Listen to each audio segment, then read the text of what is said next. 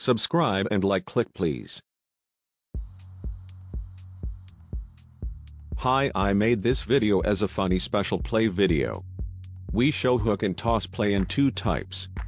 It is a memorable play for me because my opponent played this game in my first college freshman year. The first play is the hook and toss way of doing the most. The second is a little more spooky hook and toss play. This play is about creating the right timing. That's why we need to have a high probability of success on the hook and how to plan and get toss without being disturbed by the defenders. It's not easy to play, but if you succeed to toss, you have a high probability of touchdown, or you can make a big play.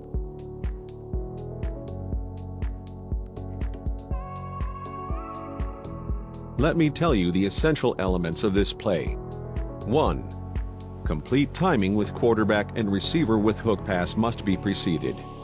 2. The timing of the receiver that receives the hook pass and the receiver that receives the toss are also important. If you give it too fast, the defenders will have time to fully follow the toss receiver.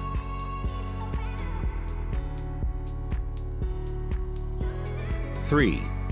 The distance between the receiver that receives the hook pass and the receiver that receives the toss is important. If the distance between the two players is too great, the toss play itself will not be successful and the defenders will have time to respond.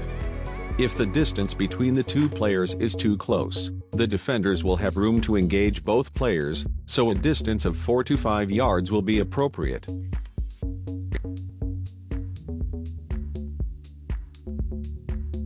4.